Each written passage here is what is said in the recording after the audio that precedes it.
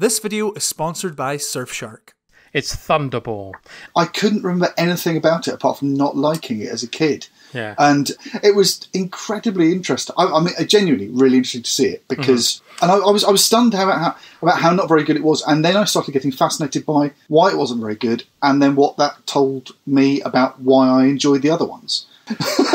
I've defended this film to the hilt because I stand by the fact that the first two acts are pretty good. Yeah. But as soon as someone dips a toe in the water, it's like Gremlins. As soon as it gets wet. Yes, you must. Well, yeah, I mean, all this had really, when you think about it, is that they had the groundbreaking underwater photography, which they got their money's worth out of. That's about it. Other than that, and I think that's what's really hard to see now from the modern world is that scuba was a new thing. Breathing underwater was brand new, and it's very hard to put yourself back in that mindset of going, it was spectacular to be underwater.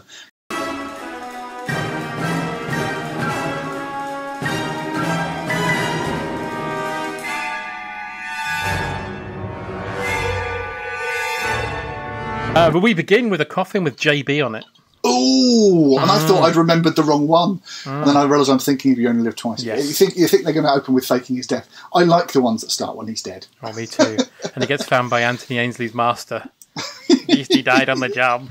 Yeah, that's what I want. But yes, it's not him. No. It's someone else. It's Jim Bowen. Jim Bowen. I'll never get that speedboat. That would be that's quite a good one if he'd won a speedboat at the beginning. Well, Bullseye had a serial killer, didn't it? So it's about time it had a spy. But it's a coffin with JB on it. You're meant to think it's James Bond. Yeah. No, it's Jacques Bouvier. Right. Who murdered a couple of Spectre agents. A couple of MI6 agents, I should say. And Bond's like, oh, I'd like to have killed him myself. But then he notices something, Joel. What does he notice? He notices, and this is brilliant, he notices that when the widow goes to the hearse, the funeral car, or whatever sort it is, the widow opens the door herself rather than waiting for a man to open it. And that's the giveaway, that it's clearly, because the world, everything's out of joint then. The world's upside down if a woman can open the door of only a strong man can open the door of a car. He saw a dog in a tree after that. Yeah, it's crazy. God. All bets are off because a woman's opened a door, and he goes, that's a man in drag, and then they can have a fight. I've come to offer my sincere condolences. My dear Colonel Duval, I don't think you should have opened that car door by yourself. But we've also got the overcranked, when he throws the chair across the floor, they overcrank it so it goes at about 70 miles an hour. That's Bond's superpower, isn't it? He has lots of undercranking abilities in this. Yeah, I love it. A lot. It always makes me laugh. So he then gets in a fight with Bouvier and then strangles him with a fire poker. Yeah. And then thinks, I need to make a quick getaway. So I'll strap on this really cumbersome jetpack. This is the point at which it's really early in the film for it to not be spectacular enough. Yep. And the problem with it is, it's a jetpack. And they keep saying in all the press releases of this, it's real. It's a real piece of technology. Yeah. It's a real US Air Force jetpack. It's real. The Bell Textron rocket pack had been developed for the Army for battlefield use. The only two men qualified to fly the amazing machine were brought to France to perform the 21-second flight. And because it's real, it's boring. Because it's a jetpack. And he uses the jetpack to get off the roof onto the ground. Yeah. Which means that he's used jetpack to use what he could have used a ladder for. If he got on the jetpack and went to the moon, that's James Bond. That would be amazing. He gets on jetpack and he goes up in the air like a Christmas decoration on a string, and he dangles. And you're trying to say to yourself all the way through, that's real. That's a real man really risking himself on a jetpack. But it looks like they've got a crane and it looks like, you know when you used to get those little parachute with a soldier with a plastic parachute and throw it off the roof? He looks like that. Yeah. And it's the best gadget in the film. Yeah. It's the best stunt in the film, and it's so boring. And it's over about 4 minutes in. And it saves him no time, because by the time he's got it off, the guards are right there. Yeah. He could have shot those two guards and just walked past them. Anyway. I like the fact that they put it in the boot and they're in such a rush that when they actually get in to drive away, that you can see the boot still open. Yeah.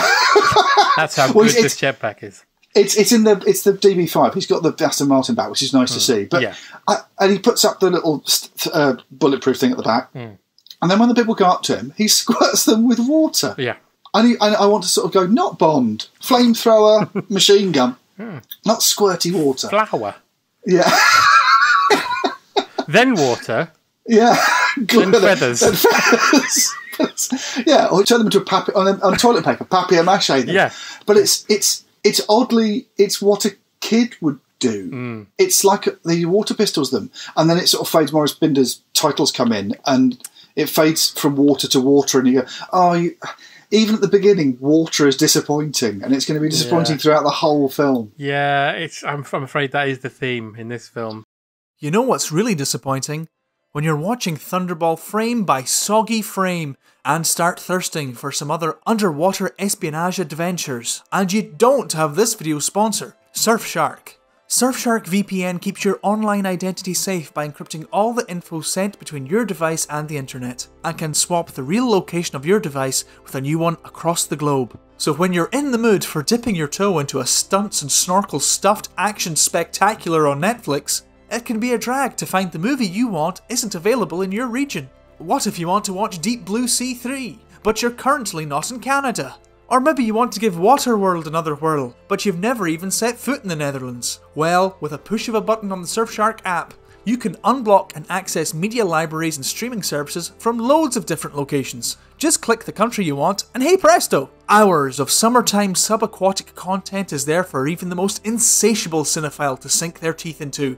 Not only that, but as any good spy knows, robust cybersecurity is crucial these days. Surfshark can prevent hackers harvesting your personal data when using public Wi-Fi, and their Clean Web feature blocks ads, trackers, malware and phishing attempts, allowing you to surf the web safely.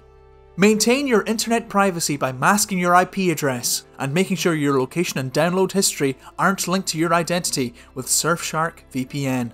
Use code BanyaBat to get 83% off and 3 months free with an account you can use across an unlimited number of devices. Plus, Surfshark is also giving away their antivirus for free this month. That's so much value you might just get the bends. And hey, even if it turns out you think I'm talking a load of old barnacles, Surfshark offers a 30-day money-back guarantee, so there's no risk in trying it out. The link is in the description below.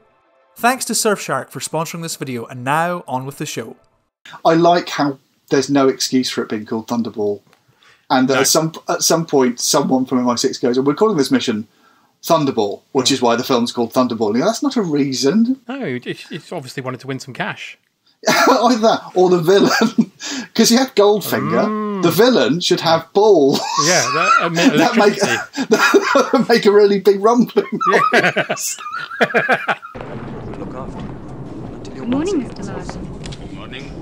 Nice to have you back again. Self-support. It should be named after the villain's freakish power. That's it. Yeah. Yeah, I think you're right. Like GoldenEye, he should have it literally like Peter Falk with a golden eye. Golden eye. Yeah. And Quantum of Solace could just be a guy who does puzzles. Scrabble. Yeah, big Scrabble fan. You need to. It was the shorthand in those days to show that you were a baddie. You had to have some sort of defect. Yeah, physical sort of. If you're disabled, you're evil, which is the Bond message, isn't it? Goldfinger had a gold finger. Yeah, and Dr. No had metal hands for some reason. Yeah, and Christopher Lee had that golden penis. Golden penis. The man with the golden dick. That's what it's called. Yeah, they've all got something special about them. But he's he does them. He's sinister, and he's spectre-y, which is good. And then he goes and talks to all the people in Spectre, doesn't he? Yes. Spectre is made up of people from other films, so I find really interesting. It's like Dreyfus's mate from the Pink Panther films is in there, Andre Maran, isn't it? Yeah, who died recently. And you go, I wonder if when they're in the other films, if they're secretly working for Spectre. Definitely, that's the reason that Basil got the wrong food and the gourmet night. It's a Spectre operation. How is it going, number 4? I gave him the cake, number 1. How is the chalky operation proceeding? Did you mess with his alternator so he couldn't start it? Yes, I did, number 1. Did you leave a branch nearby for comedic value? Yes, I did. Oh, that makes it all. Again, it was single extended universe. It all makes sense. I really like as well that because Blofeld is sort of addressing them from. It's a lovely big Ken Adams set. It's like an evil United Nations is a great joke. And again, actually, it's one of those things that I think maybe watching it now, you go, "Oh, this isn't very spectacular," but you realise that no one had No one had put people in rooms this big before that. They're in a preposterously big room, and just above them is Blofeld, and he's sort of behind a Venetian blind that's a bit like the things from Naked Attraction. Yeah. Sort of lifting up. It won't reveal his face, but you never know which bit of him it might reveal. He lifts up the cat, it's just his knob out. It's like he's trying to date evil people from behind a lifting screen. So then Largo gives his big pitch on the monologuing catwalk. And he's got a ransom of $280 million from NATO. And their agent, Count Lippy, is at a health farm called Shrublands in the south of England near a NATO base. It's odd. Shrublands doesn't sound Bond enough, does it? No, it sounds like a pubic wig company.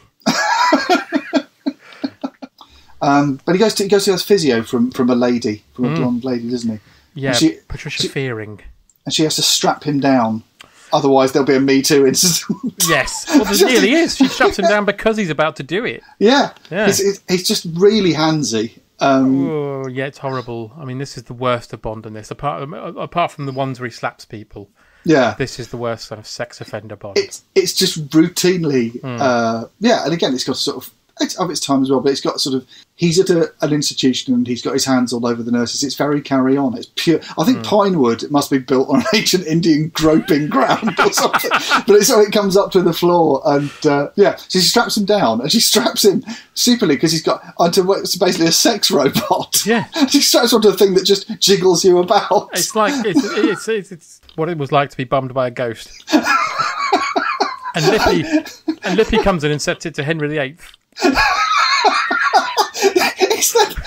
What's weird about this is the classic Bond scene. They do it again in Moonraker, isn't it? With the testing, and you push the thing up into a danger level, and it's never explained. I can understand why on a NASA training thing they built with a danger level. Why is there a danger setting on a thing in a spa? It doesn't make any sense. Who needs the setting that kills you?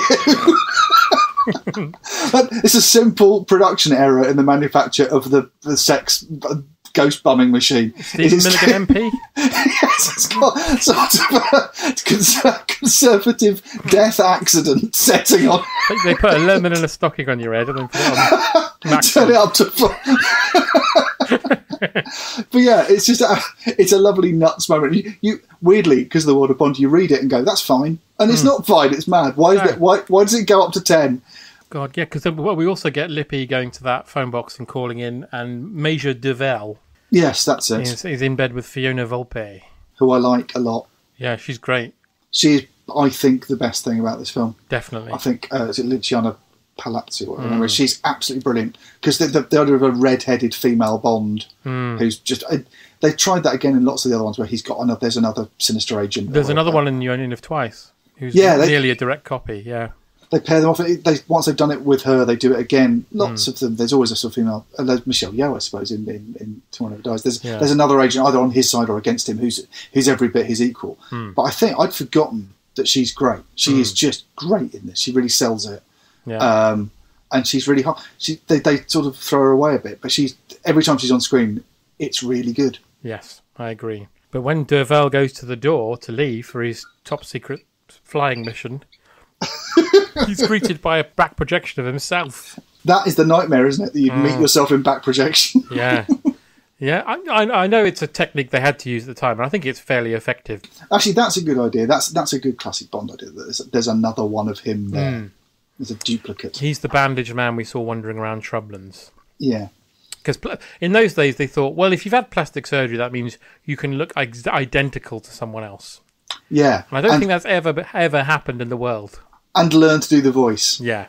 It's a thing that's in all 60s spy stuff. Yes. And has never happened. I think people just thought, like they thought with computers being able to do everything in the 70s and 80s. I think in the 60s and 70s they thought, well, plastic surgery means they get loads of like Play-Doh and put it on your face and make you look exactly like that person. Yeah. And no. But in this case it did. What are you trying to say? I changed my mind. $100,000 is not enough. Studying the film, the reports, plastic operations, voice lessons. Make it $250,000. Or get someone else. But yeah, so he sees an ambulance pulling into the shrublands with the bloke with the bandage, so he goes to have a look. And this is where I think Sean does his best work, this bit. Because he goes in the room, unwraps Duval and finds him. And then as he's about to phone it in, a knife comes through the window. And the way he kills the guy is so cool. Yeah. Where he smashes the knife out of hand and then pulls him through the broken window and then wraps the phone around his head and then just walks off. Yeah, you think he's going to strangle him with the phone, but it's like he needed someone to put the phone, just to hang it off him.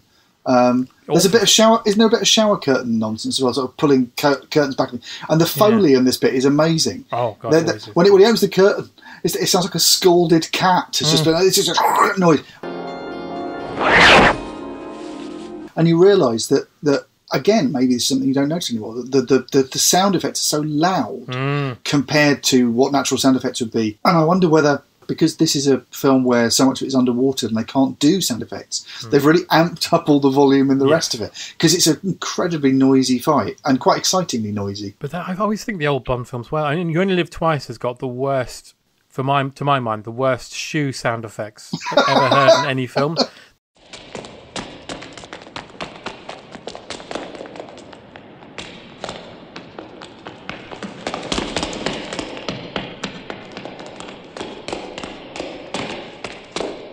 They're like clanking them on granite by the sounds of it. It's horrible. So meanwhile, up in the Vulcan, Angelo gasses all the crew, kills them, and lands the Vulcan in the water. There's a great line with lights, the underwater landing lights. Yes. Is there anything else in sight? No, all clear. Switch on the underwater landing lights. It's those little moments when you go, this is just kids playing. This is the phrase underwater landing lights. So you can land the plane underwater. It's a real Thunderbird's toy in a bath moment. It's great. They're going to dip their plane in the bath, and that's what you want to see. I hope they don't leave that on at night. So then Angelo's in the plane, and he's waiting for his extra money, and of course Largo comes in and cuts his air pipe. Yeah, but what this has revealed as well, all the sequences of the plane where he sort of depressurizes the Vulcan, that's really exciting, and the Vulcan itself is really exciting, and it goes underwater, and as soon as it touches water, it becomes boring. Yeah. So you dip anything in water in this film, it becomes dull. Absolutely. And what's interesting about that sequence is the moment you realise it's quite tense. All the airborne stuff's great, and the landing's great, and it goes underwater. And one of the effects guys on this said the problem was that you can only go slowly in water because your mask comes off, because it's a scuba mask, and so everyone's going at like 2 miles an hour, and there's no sound. So the things that make Bond exciting, which is snappy editing, people moving really quickly, and it being really noisy, all disappear the moment they go into water. And you sort of, it's the first warning that chunks of this film, as soon as it goes below the surface, it's going to suck all the life out of it. It's going to suddenly go slow. So you've got Bond. Bond is in the DB5, and he's zooming around Silverstone or wherever they're trying to pretend is a road. Blatantly a racetrack, yep. Yeah, he's going, and obviously, but the exciting thing about that is they're going really fast. It's not under crank. He's speeding in the thing, and a black car comes up behind him, and it's exciting. And then a motorbike appears behind that, and he goes, "This is great. This is better than being underwater. Yeah. Brilliant." Bond readies his gadgets, but doesn't use them. That is the failing of this film. Yeah. Is that I remember there being another great Aston Martin chase from Sean Connery, and I suddenly thought, oh, this is it, and it isn't, because he does that classic thing of just, he's got the gadgets and he won't use them, and that's kind of classy, I bet. But if you're 8, you don't want him, and behind him is Volpe on the amazing little gold motorcycle with rockets on it, all of which is real. So she gets the gadgets.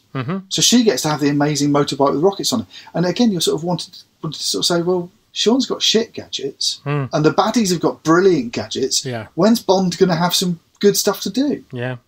He pulled a man through a window, but that's about it. Yeah. But then Bond goes back to MI6, and we're told that the Home Secretary is holding a meeting. Yeah, most importantly, he goes back and he puts his hat on the hat stand. And again, it's saying, you liked it when he threw the hat on the hat stand. He won't be doing that this time. And it kept making me think of those fucking interviews where they go, we're taking Bond back to its roots. And every time they do it, it's a mistake. Don't. Because it started in its roots, and then it went somewhere absolutely spectacular that's never happened before. That it invented this new thing that wasn't just a spy novel. It was preposterous and brilliant and fun. And that's the contract with the audience, is that he's impossible and magic. And he's a Superman. He's not a Superman. You can't identify with a Superman.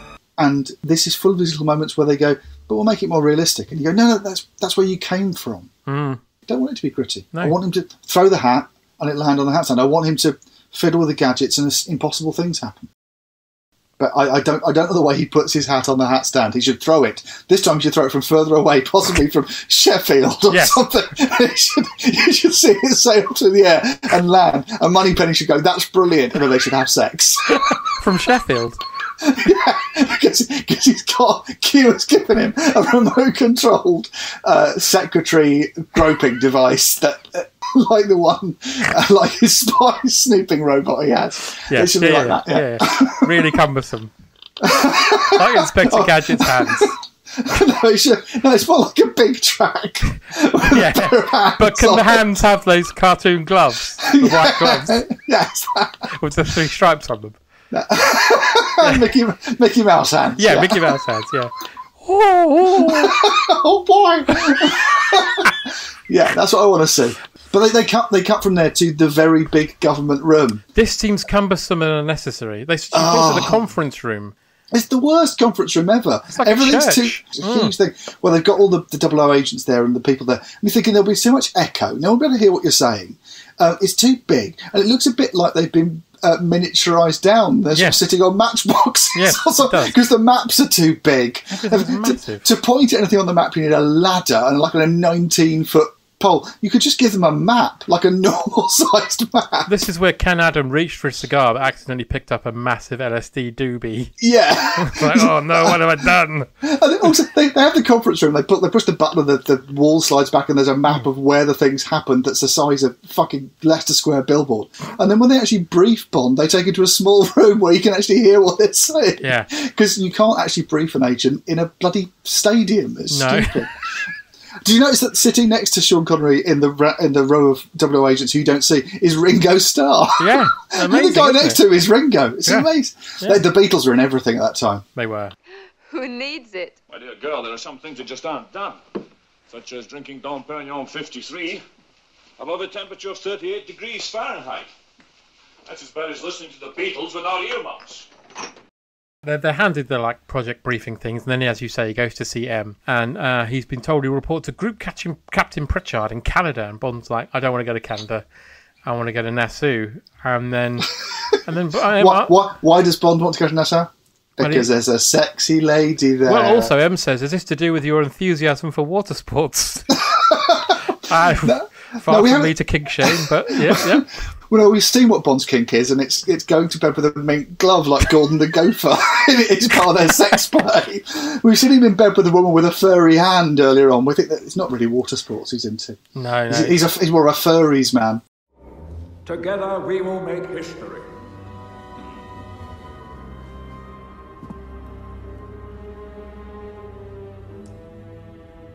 You all know who I am. Also, then Bond immediately ruins that by they said, so what inquiries do you want to do? And he says, I found a picture of a sexy lady, so I want to go where the sexy lady is. The lead that naturally takes you from a man you've seen dead to his sister is a huge leap. Except the only thing that would drive you to think that was the most important logical thing to do is if the woman was Claudine Auger. And you'd go, she's very sexy. I bet she was Miss France or Miss World or something. I should go and be as close to her as possible. Bond's detective skills are just in his pants. Yeah, if it was Bella Umberg, he'd be like, no, I don't think that's a dead end. I don't think she's connected at all. I've got no interest in that. Yeah, there's no sense that his sister would be important, except that she's very, very beautiful. Yeah, absolutely. But then we meet Domino underwater, and she's doing a kind of underwater tribute to Back to the Future. She's hanging onto a sea turtle. Yeah, it's very sort of Little Mermaid Finding Nemo. It's a bit Disney. I quite like it. Yeah, but she gets her foot stuck in a rock. Yeah. Luckily for her, she's being watched, shall we say, by Bond. By a man who's followed her to Nassau just based on a photo he fancied. Yeah, it's like pulling a thorn out of a lion's paw. You know, he's got her now because he's rescued her foot. But he also gives her a massive compliment, doesn't he? He says, most girls just paddle around. You swim like a man. Yeah. It's obviously she's got big balls. Maybe she's been storing clams or something down her trunks. Yeah. That's how she swims like a man. Exactly. But, yeah. I was right. Couldn't miss. You swim like a man. That's a brilliant thing to say. Lovely. And then he blows it all by later on saying he knows her name because her name's on an ankle necklace. That slip down again. It says on an ankle necklace, and you go, well, at some point that means you've been hiding under the table or sort of wandering around. It's not the kind of detail you'd notice. So he's creepy again immediately afterwards. So it's weird. He also offers us some of his conch chowder. Yes. It's a euphemism for something. It definitely is. So then he goes to the casino. We get the Bond and the casino trope thing. Chemin de fer, moving a shoe around. That's good. Yeah. And then there's some dancing. I like dance. Largo dancing. being uber competitive. Yeah. And he sort of lets her go, and she's his niece or something. There's something. It's a bit strange. But he then does that thing Bond sometimes does, where he just drops all thing that he's a spy by just saying, "Oh, I see you've got a Spectre with you." Someone has to lose. Yes, I thought I saw a spectre at your shoulder. What do you mean? The spectre of defeat. That your luck was due to change. Yeah. What? Really, really bad spy. Least undercover. I've given away my name, and now I'm saying that I know you're a baddie. A baddie guy, bad guy. Bad D. Yeah. Don't want to blow felt your cover. Just it does. It's not even a pun. The Spectre thing. He says, I see you're a big number 2. Un banco de 500 livres. Ah, it's your spectre against mine, huh? Le banco est fait. But then the bad guys, one of the other clues is the bad guys wear a ring that says baddie on it with the picture of an octopus on it. You go, if you're a sinister global organisation and they've got tongue tattoos, everyone's labelled. It's nice. It's easy, isn't it? It is easy. If only the Illuminati did that, make our job easier. Yeah, why do you need to be a spy if everyone wears henchmen on their chest? It's really easy. Villain. My Disco Volante. So then he asks her some questions about her brother. Don't know why he'd do that. And she says he's living in England and that he's really great and that he's a pilot. And he's probably alive. He's definitely alive. What thing I like most about my brother is he's alive. There's 2 things I like about him. 1, he's alive, and 2, no one looks like him. Dramatic irony is pretty heavy at that point. Yeah. And then Largo steps in and says, look, we're leaving now, but to show Bond that I'm not a bad loser, why don't you come round for lunch? And he's like, all right then. So then Bond, and he meets Felix, who in this film is played by a guy called Rick Van Nutter. Brilliant name. But Felix has been hanging around behind him for a bit. You've seen him in the background. And for a while I thought he was being tailed by a member of Madness. Yes. Or his Den Hegarty from Darts. Yes. He's got like a big pompadour and dark glasses. Excellent Darts reference. We don't get enough of. Something for the kids. But yeah, it looks like someone from a Stiff Records band.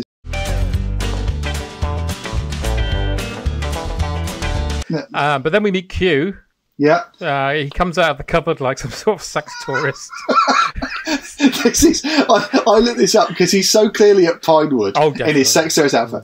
I looked up and thought, oh, poor Desmond Llewellyn. They've gone to Nassau and they've not taken him with them. I looked up. He was taken to Nassau. They didn't use him. Oh, wow. He just got a hop there.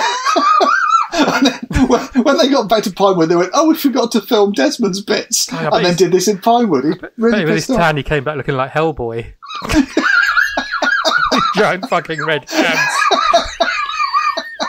Yeah, so Desmond Llewellyn had a holiday he didn't enjoy, waiting to, and then they filmed all his bits back in fucking Pinewood. It's all right, isn't it? Yeah.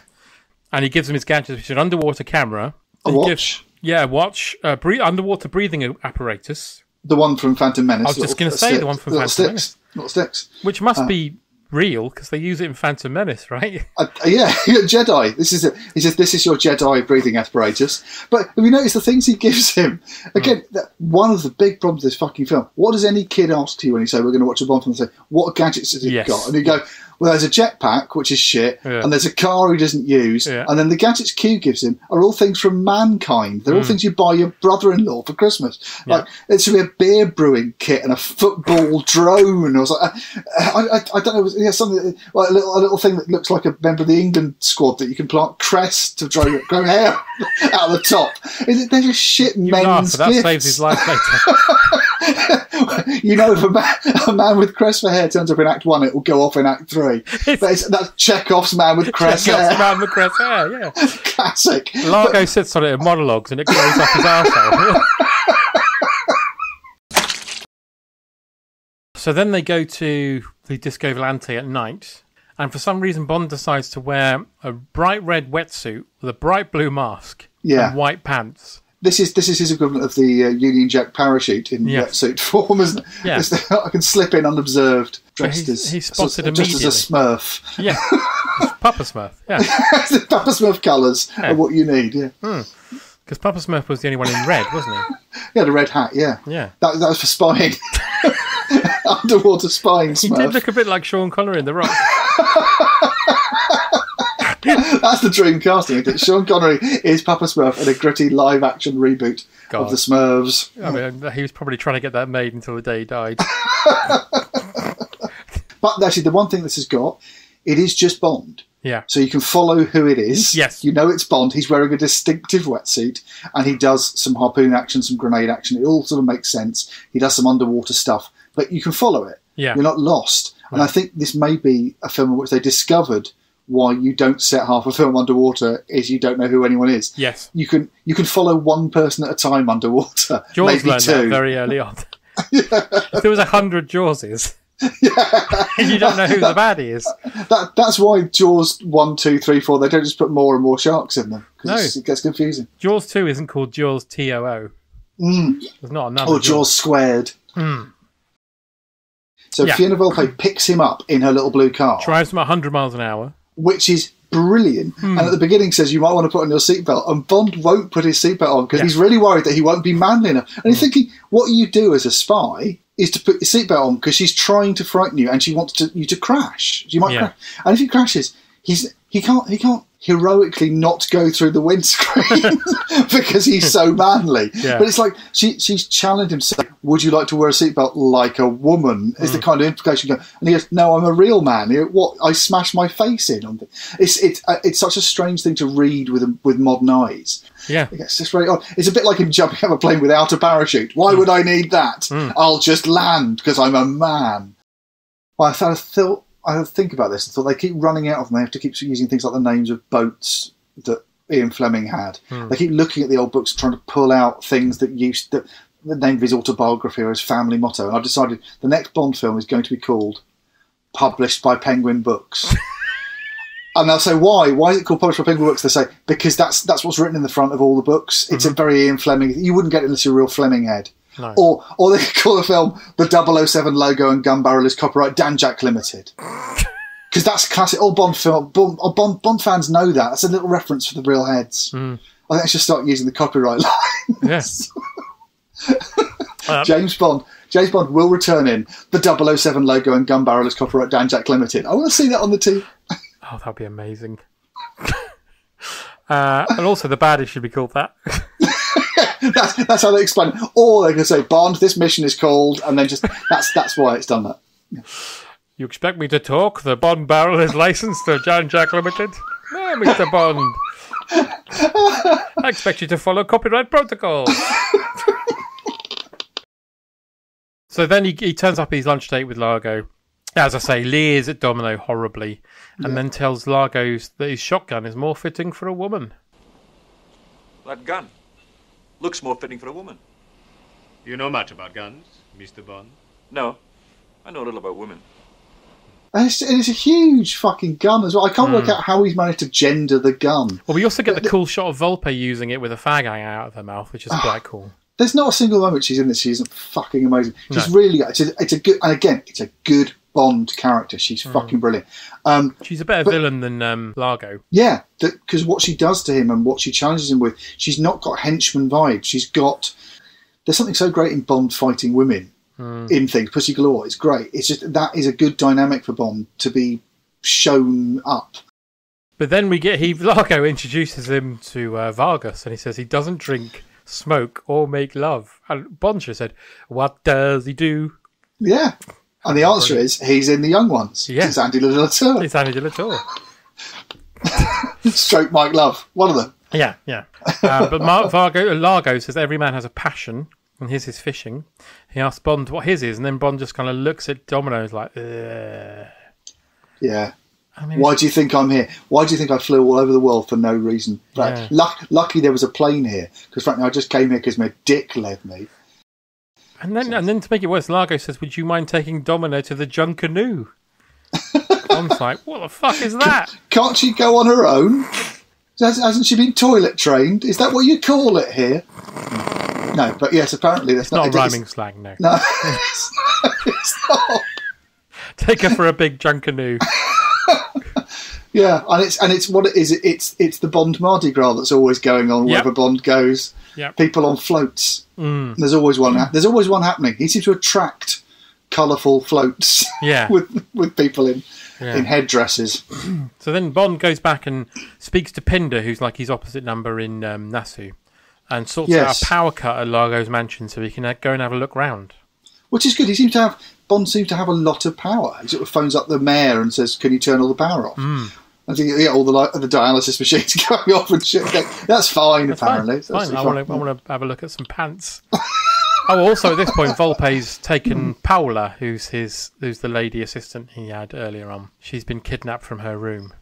So Bond goes to the mansion, has a look round, and then finds that Paola is dead. She killed herself with a suicide capsule rather than talking. Which is the same thing I would do if I was a guest on the Jimmy Fallon show. I thank you. My God. So then the alarms get raised in the compound, and Bond and a minion have a fight and fall into the shark pool. Well, basically, he gets to have some fun. There's sort of a fun shootout at the lair, and there's a bit in it where basically there's some gunplay and something. And at one point, Bond climbs onto a corrugated roof, like on a shed. Yeah. And the music gets quite up, and you go, "Oh yeah," because he's on the roof of a shed. That's literally the most exciting thing Bond's done so far. Really, there was some stuff underwater I didn't understand, but him climbing onto the roof of a shed. That's about as good as Bond's had it this time, because everyone else has had all the fun and the gadgets so far. He's been given a watch and has climbed onto the roof of a shed, and then he's fallen into a shark tank. But he gets out. He stabs the guy who's in the pool with, so all the sharks go to him, and he gets out. And he goes back to his hotel. And this is one of my favourite bits, even though it's a bit men behaving badly. That he gets back to his room, and Volpe's in his bath. Yes. And she says, "Could you hand me something to put on?" So he gives her a pair of shoes. It's a good gag. I think that is a good gag.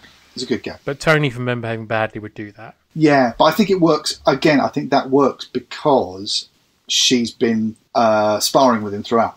Yeah. And she's bested him a few times. She frightened him in the car. She's looked cool. She blew up the guy who was after him, didn't give him a chance to use his gadgets. She's emasculated him a lot, and this is kind of a nice thing to say, look, I'm giving as good as I get. I'm being a bit... If he did that to a secretary or what, it would still feel a bit cheesy, but weirdly because she's a bit tough, I quite like it. So they have it off. Yes. And then he says, "Well, I've got to go to the Junkanoo," and she says, "Well, I hope you close the door." Wipe afterwards and flush. And then they're about to leave, and then all of the henchmen come in, and she pulls a gun on him. Yeah. And she says, "When did you find out?" And he says, "Well, because you were wearing that Spectre ring." Yeah, good bit of spying, that one. And when did you find out? Well, you're wearing the same ring as Margot.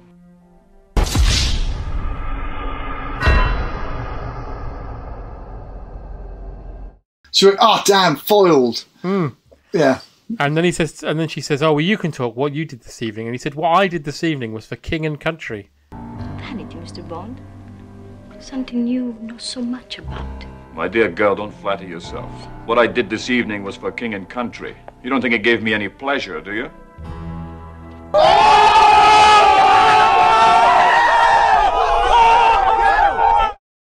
thought there wasn't a king then. There was a queen. I thought that. I thought that's a classic Bond line where he can't admit a woman's in charge. It's terrible, isn't it? Yeah. So they go to the Junkanoo by car, in the car. And then a drunk bloke comes in with a big bottle of flammable alcohol going, "I'm your best mate." Yeah. Yeah. And then there's fire. There's bound to be fire. And they shoot him as he runs off. But they shoot him with a special bullet that makes emulsion come out of your leg. So yeah, he's dripping paint, and he runs into the Mardi Gras, the Junkanoo thing, and it's all chaos and things. But for some reason, there's a dog pissing in the middle of the street for quite a long-held shot of almost like Michael Winner obsessiveness with a dog doing something in the background of a shot that is totally distracting. Yeah, the framing of it is really odd. You just like, that dog's having a piss in the street for ages. Yeah, and he goes into the Kiss Kiss Club, and the entertainment is a woman sort of waggling her boobs around while standing in an ashtray. So he grabs a woman and starts dancing with her, and then Volpe asks to cut in and says it's pointless trying to escape. And then they're dancing, and then a gun comes out from behind these curtains, and he pushes her in the way, and she gets shot. It's a standard Bond thing, isn't it? That an arm comes through a curtain and a gun is on it. And I often wonder, thinking, can you shoot someone from that angle? Can you see? Yeah, wouldn't the curtain stop? It's just shot blind. But yeah, it's a trope. It's a Hitchcock trope. It's always almost like a Man Who Knew Too Much. There's while something's going on, a gun appears through a curtain. It's quite trad. Yeah, and shoots Volpe, which is annoying because she's still being brilliant when she gets shot. It's a good shot though, because she gets shot right between Connery's fingers, where he releases all the blood out of his hand. The bullet seems to go through Connery's fingers, and then maybe it passes through from the other side and is stopped by his hard, manly fingers. Yes, because the wound is definitely underneath his closed hand. Yes, and then he dumps their body next to some people and says, "Mind if my friend sits this one out? She's just dead." Which I like because it's not a pun. No, it's not. I like an un. Mind if my friend sits this one out? She's just dead. Showing our feature film. Your flight attendants are Susan and Lance, and I'm Vic. Excuse me, do me a favor. Don't disturb my friend. He's dead tired. Then the next day, him and Felix go and look at the Golden Grotto, which sounds like a German piss club, which is full of sharks. And it intrigues Bond for them to go lower. And then Felix is like, "Why do you want to go lower?" And he goes, "Don't ask, just do it." It's like, well, you could just tell him. I think the plane's down there. Yeah. And he goes underwater and... before that, because he looks through the into the water using a bucket with a glass bottom. Oh, yeah. And he puts the glass bottom bucket into the water, and he can see through it, and then can see where the Vulcan bomber is. Yeah. So far, Bond's best gadget is a bucket, because it's the thing that helped him find the bomber. His mission is to find the bomber. He finds the bomber using a wooden bucket. Thanks, dear Liza. There's that moment of going, well, that should have been a Q gadget or something. It's missing this thing of, if it's something Bond can find with a bucket, it's something anyone can find with a bucket. So you're missing the magic of spycraft in it a bit. Yeah. He finds Angelo and gets his dog tags and his watch. Yeah. Until you work out why he's doing it, it just looks really weird. He goes into a cockpit full of dead guys and then just twocks one of their watches. Yeah. And you go, is this his mission? Just to steal stuff, take it home, and M's got a stall somewhere sells dead people's watches. M's just walking up and down the beach. Do you want to watch? I've got proof this goes up to 30 metres. Because the guy was dead, but the watch was working. Yeah. We couldn't even tell you what time he died because the watch is still working. So then he meets Domino again and they have some underwater sex. And he brings her ashore and then says, "Look, I've got bad news for you, Domino." And she's like, "Oh, you're leaving." And he's like, No, it's not that. Your brother's dead. She's like, "Oh. You couldn't tell me that before." Or no, we have to do the sex first. He sucks her foot as well, doesn't he? And this is a bit as well where this whole sequence, the build up here and the beach stuff, feels very much like Dr. No. Yes. Again. Yes. It's all staged, like it's Terence Young doing it again. It's the Ursula Andress thing. There's a lot of beach antics, and the whole film feels by being in love with that Nassau Caribbean Ian Fleming thing. Yeah, and she's got Honey Rider's voice. Yeah, yes, it doesn't fucking help. Oh, my boat is too small to be noticed. And I often come here to get the shells. You're the only man to ever make me cry. Except perhaps Francois, my brother, when we were children. Domino, I have to tell you something. So he shows her how to work the Geiger counter and gives her a bit of a briefing, and then we notice that Vargas is sneaking around them like Paul Burrell whenever you say Diana's name. And he kills Andy de la Tour with a harpoon. He must have followed us.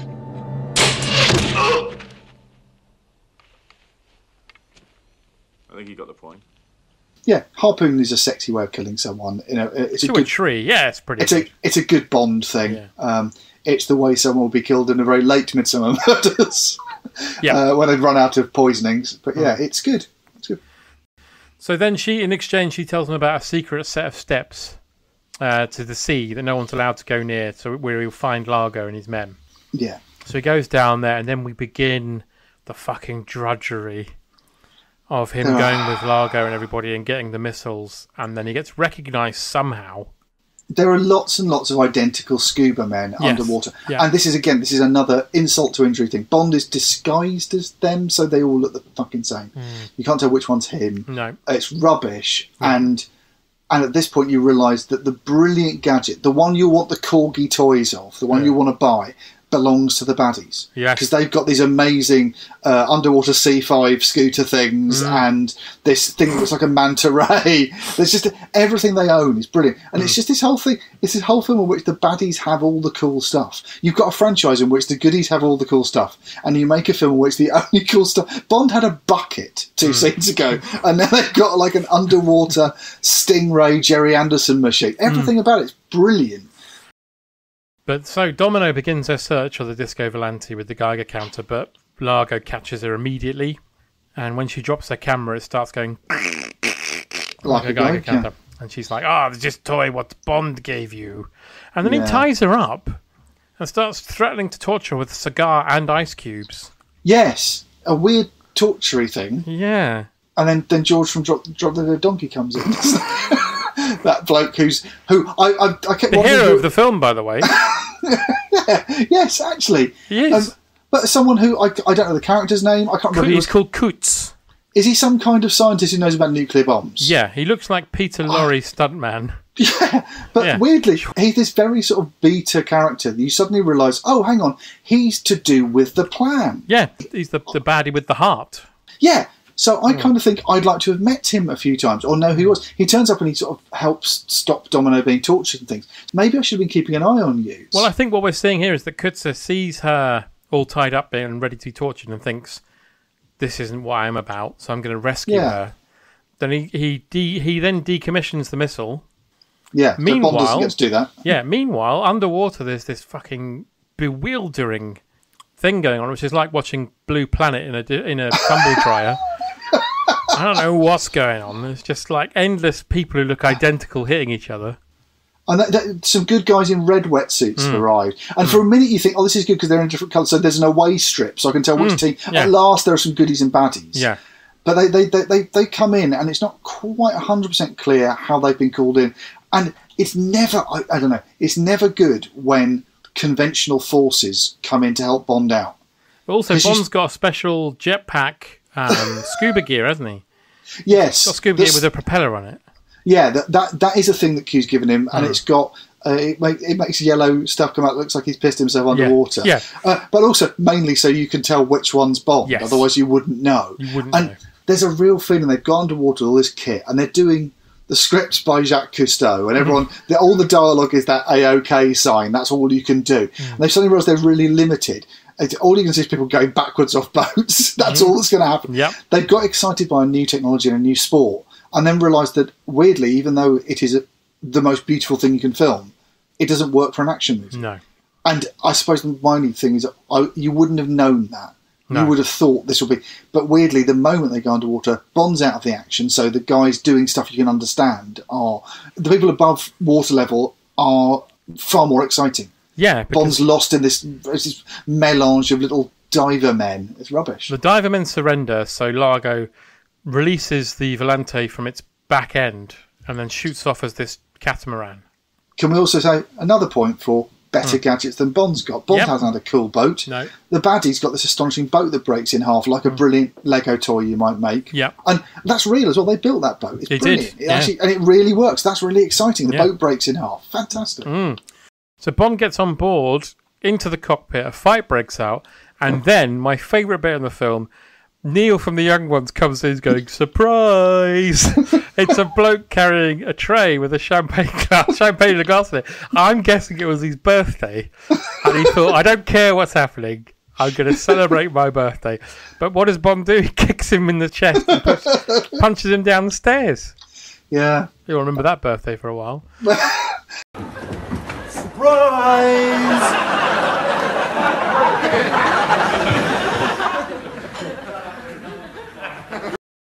Yeah, it's a quite stupid fight done in a fast boat. The boat's going at about 14 million miles an hour. Yeah, it's going into hyperspace. And the stars are streaming past, and it's made even more stupid because the underwater stuff's been so slow that you get the feeling that as soon as you go above water, everything feels twice as fast anyway. Yeah. And they undercrank the shit out of the boat. It's really stupid. Largo, who's sort of wrapped like a sort of Austrian smoked cheese in this sort of very, very tight wetsuit. Yep. Looks like he's been inflated from below. Big, giant Ernie Wise. It's just astonishingly rubbish looking. But he's about to kill Bond, and then Domino shoots him in the back with a harpoon. Yeah. And she says, I'm glad I killed him. You're glad.